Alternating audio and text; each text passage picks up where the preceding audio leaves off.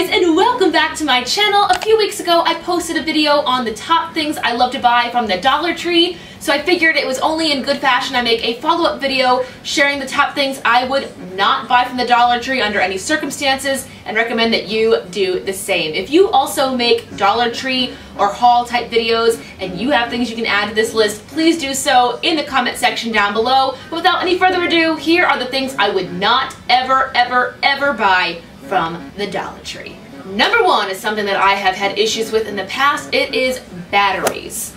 I would go and buy batteries from the Dollar Tree and expect them to last, you know, a little while, and then within like 7 to 10 days they were dead. And I wasn't using them all the time. It was for like remotes and whatnot. And then I read online that the batteries at the Dollar Tree are usually ones that didn't sell at other stores. We don't know how old they are. We don't know the quality of the battery or the brand. So from that point on, I just said, nope, I am not going to buy batteries from there ever again. If you want any further information on that, you can actually search Dollar Tree batteries or Dollar Tree battery quality to get more information about where those batteries are coming from. As I'm getting older, the phrase quality over quantity is becoming more and more apparent in everyday life, and that brings me to number two. Number two on my list are knives and just cutlery and silverware in general. Yes, they can be very expensive, but I find the knives and utensils at the Dollar Tree, they're just dull, they're not good quality. So if you're trying to invest and keep a good set for a long time, I would say go try to find those elsewhere. If you're using plastic utensils for like a picnic or a certain event, that's completely fine. But I'm talking like the silverware in your house, the knives you cut your meat with when you're cooking for your family, those should be good quality. So I would not recommend getting them from the Dollar Tree. Can you be Greek and vegetarian? He don't eat no meat. No, he doesn't eat meat. What do you mean he don't eat no meat? Well, of course you can, and while I personally am not a vegetarian, I would never ever buy meat from the Dollar Tree. I don't know what it is, I don't know why. It just, something about getting meat that cheap makes me very uncomfortable. So I've always made it a point to always get meat from the grocery store, preferably the deli, like behind the deli, so it's not packaged or processed.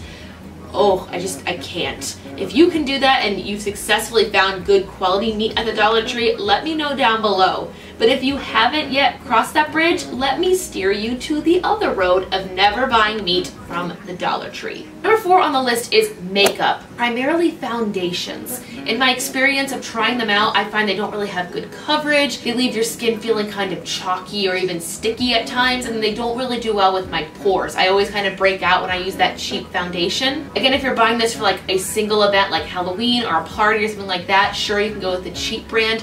But if you are trying to invest in good quality makeup you can wear each and every day, I would steer you to another place, even like the drugstore. That's not the Dollar Tree. You can find so many better options for your skin at the drugstore. Fun fact, all of this makeup is actually from the drugstore. I think it's CoverGirl foundation and like L'Oreal mascara. It has worked just fine. I really am thinking about doing a drugstore finds kind of video. If you're interested in that, they would all be like under $10. Let me know if you want to see that down below. And number five would be candy. And it's not that I don't like candy, it's that the candy at the Dollar Tree is a little bit older because it was probably tried to be sold at another store before it found its way to the Dollar Tree. A lot of times I would try to buy gum or candy or chocolate from the dollar store, and then it would just be stale and hard. It was just gross. So I said I didn't want to risk it. I didn't want to risk having that experience of just like chomping down on cardboard like gum or candy. Just wasn't my thing.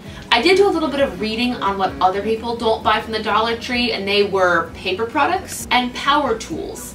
I actually never bought paper products from the Dollar Tree because I'll take coupons to the grocery store and I'll wait until they have like a 10 for 10 sale on paper towels and then take in like a 25-cent coupon. I'll double to 50. It's a whole process where I can get a lot more for $1 at a grocery store than I can at the Dollar Tree. And I don't really purchase power tools. My dad got me like a power tool set that I've always kept in my house when I need it, so I've not had that experience. But people say that those tools at the Dollar Tree aren't good quality and they aren't lasting. So again, if you're looking to invest, quality over quantity. I had to think about that one again. But anyway, that is my list of things I would recommend not purchasing from the Dollar Tree. If you've had any personal experiences of your own and would like to share them, please put them down below in the comment section. If you enjoy these kind of things I buy or don't buy videos, make sure to give this one a thumbs up. And if you're new here, click that little red subscription button down below. It'll update you each and every time I upload a video. Thank you guys so much for watching, and I'll see you in the next one. Now I want to go to Five Below.